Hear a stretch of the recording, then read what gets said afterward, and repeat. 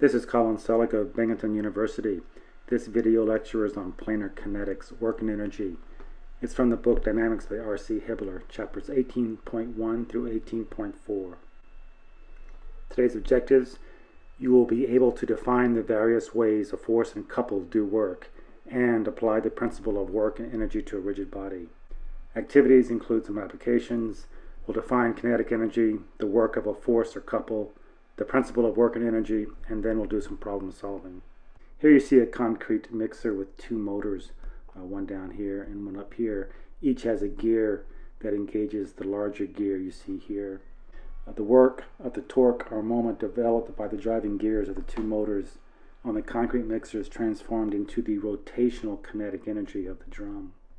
So if you know the motor characteristics, you can find the rotational velocity of the mixing drum. So here you see a soil compactor.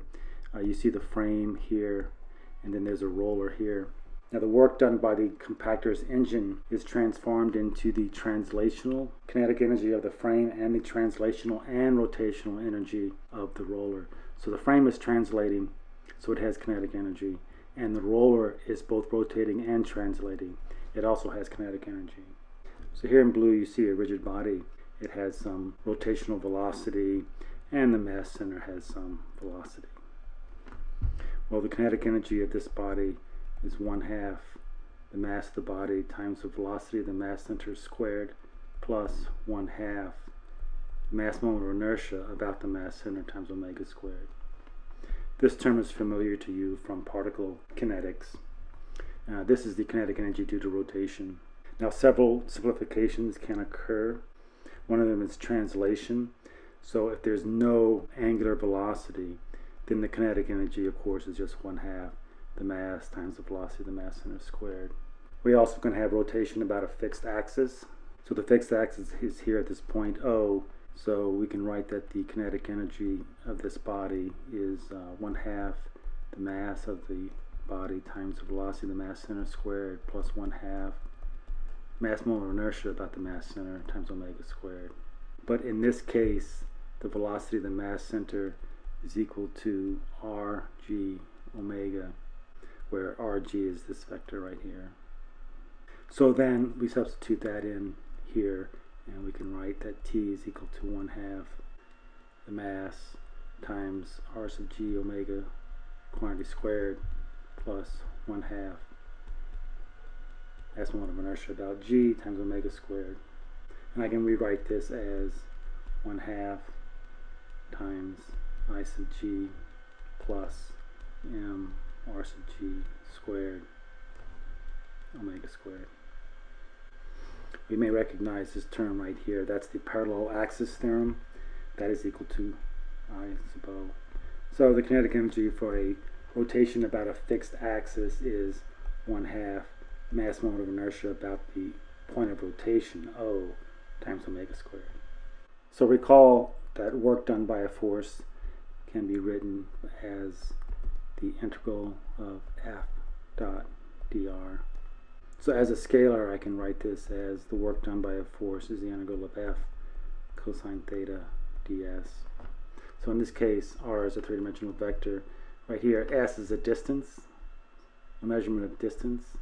So we take the component of the force in that direction, multiply them together, and we can get the work done by the force F. So on the top part of this picture here, you see a rigid body in blue, and it has some weight W, and it moves in the direction measured positive upwards. Well, you know that the work done by this weight is equal to minus the weight times delta Y.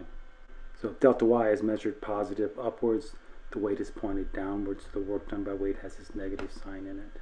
And that makes sense. If I'm going to raise a weight by delta Y, I have to put work into it. It costs energy, so therefore the work is negative.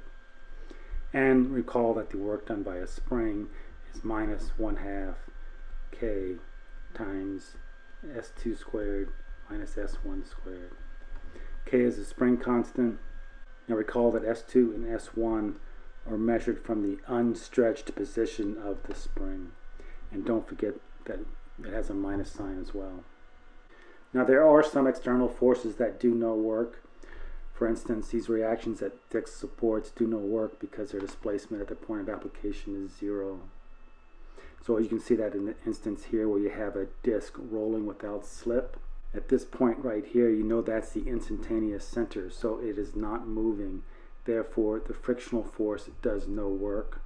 The normal force and the weight, of course, do no work either because they are perpendicular to the displacement vector. Now here's something new. We're going to talk about the work of a couple or a moment. A couple is a moment. So here you see a rigid body. There's this couple being applied about this point O over some angle d theta. When a body subjected to a couple experiences general plane motion, the two couple forces do work only when the body undergoes rotation. So I could apply a couple to a body that's bolted to the floor and it would do no work because the body wouldn't rotate.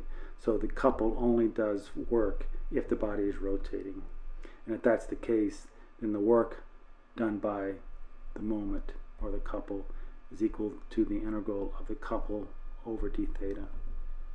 So that would be from theta 1 to theta 2. And remember, theta has to be measured in radians.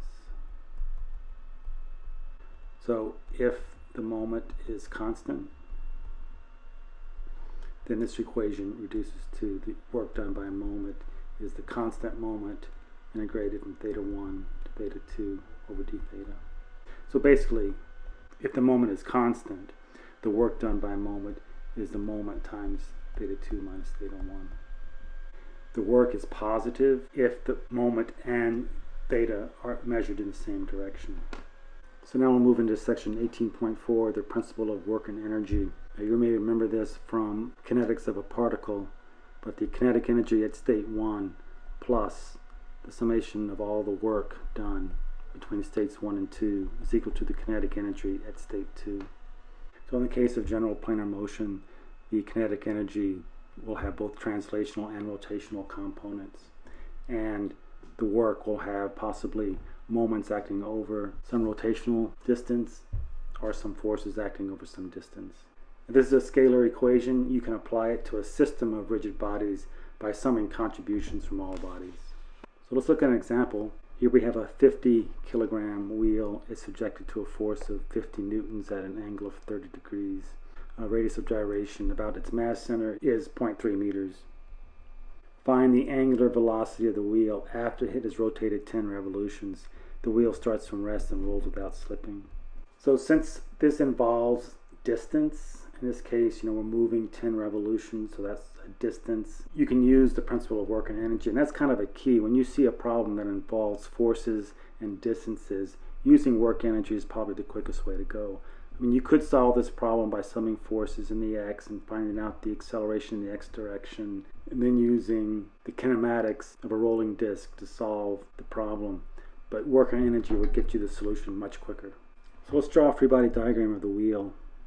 So here we have the wheel, and there's a force P at 30 degrees. There's a normal force, there's a frictional force, and there's the weight. And here's a better image of it.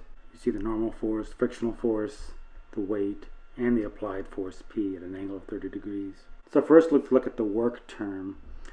We know that the applied force P does work.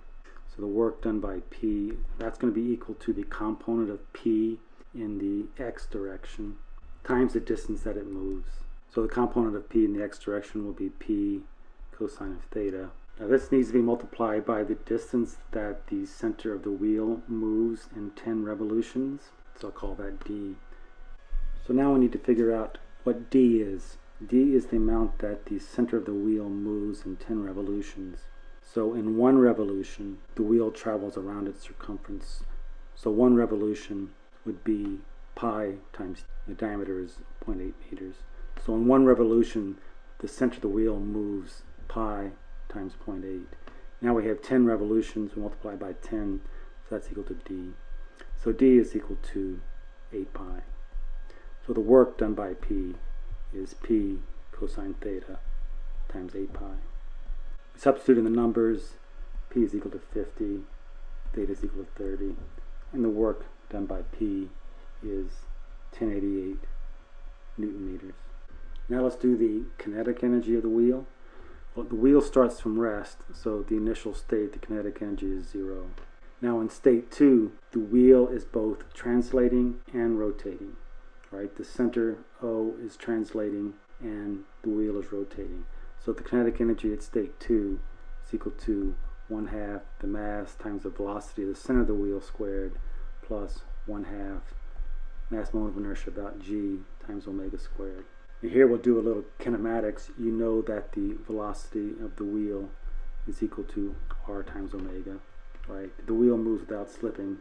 The center of the wheel moves r omega. So we can make that substitution. So the kinetic energy at state 2 is 1/2 the mass times r omega quantity squared plus 1/2 mass moment of inertia about g times omega squared. So we'll plug in the numbers here. The mass is 50 kilograms. The radius is 0.4. Omega is unknown. Squared plus 1/2. Now I about g, we were given the radius of gyration k.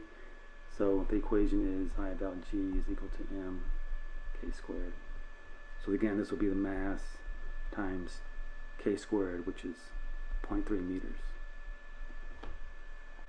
times omega squared. So this simplifies to 6.25 omega squared. Recall from our previous slide that the work done was 1088 Newton meters. So now let's apply our equation. T1 plus the work done between states 1 and 2 is equal to kinetic energy at state 2. So initial kinetic energy is 0 plus the work done, which is 1088 Newton meters. That is equal to 6.25 omega squared. And you solve for omega, it's 13.2 radians per second. So here's another problem. The combined weight of the load and this platform is 200 pounds. The center of gravity is located at G.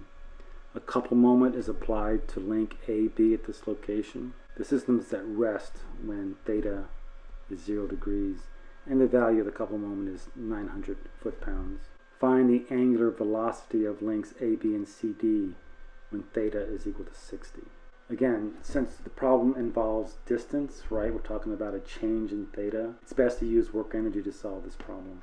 So first, let's do the work done by the external loads. The external load, we have the weight, 200 pounds of the cargo on the platform. So the equation for work done by a weight is minus the weight times delta y. Well, the mass center, we have to figure out how far it is lifted, and this link has a 4 feet length as well as AB times theta, so it raises at 4 sine of theta. So the work done by the weight is minus 200 pounds times 4 sine of theta. So the work done by the weight is minus 692.8 foot-pounds. Now let's do the work due to the moment. Now, this moment is constant, so the equation is the work done by the moment is equal to the moment times theta. The theta is measured in radians. So the moment is 900 foot-pounds times theta, which is 60 degrees, but you make sure you change it to radians, multiplied by pi over 180. So the work done by the moment is 942.5 foot-pounds. Therefore, the work done between states 1 and 2 is minus 692.8 plus 942.5. It equals 249.7 foot-pounds. So now let's look at the kinetic energy of the situation. Now these links are both rotating at the same rate, so the cargo is going to undergo pure translation only, right? The velocity of this point C and the velocity of this point A are both 4 times omega. So therefore, the platform and its cargo are not rotating. So kinetic energy. So initially, the kinetic energy, it started from rest, so initially the kinetic energy is 0. At state 2, the kinetic energy is 1/2 the mass times the velocity of the mass center squared. Now remember, it's not rotating. So the platform and the load are not rotating, so omega is 0. So the rotational kinetic energy is 0. Now the velocity of G is the same as the velocity of A, and it's the same as the velocity of C. So we can write that The kinetic energy at state 2 is 1/2 the mass, which is 200 divided by g times 4 omega squared. And that reduces to 49.69 omega squared. So now we can apply our principle of work and energy. T1 plus the work done between states 1 and 2 is equal to T2. T1 is 0. The work done we calculated to be 249.7 foot-pounds. That equals 49.69 omega squared. So omega is equal to 2.24 radians per second. This concludes chapters 18.1 through 18.4, Planar Kinetics, Work and Energy.